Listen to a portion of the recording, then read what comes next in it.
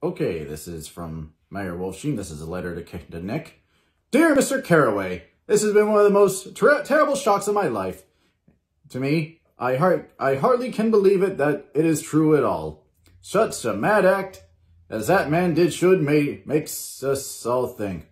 I cannot come down now as I am tied up in some very important business and cannot get mixed up in this thing now. If there is anything I can do a little later, let me know in a letter by Edgar. I hardly know where I am when I hear about a thing like this and am completely knocked down and out. Yours truly, Mayor Wolfsheim.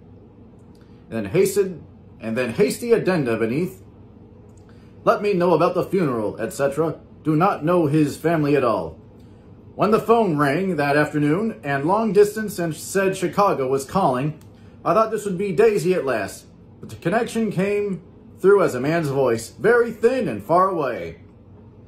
This is Slago speaking. Yes, the name was unfamiliar. Hell of a note, isn't it? Get my wire? There haven't been any wires. Young Park's in trouble, he said rapidly. They picked him up when he handed the bonds over the counter. They got a circular from New York giving him the numbers just 5 minutes before. What do you know about that? Hey, you never can tell in these hick towns. Hello? I interrupted breathlessly. Look here, this isn't Mr. Gatsby. Mr. Gatsby's dead.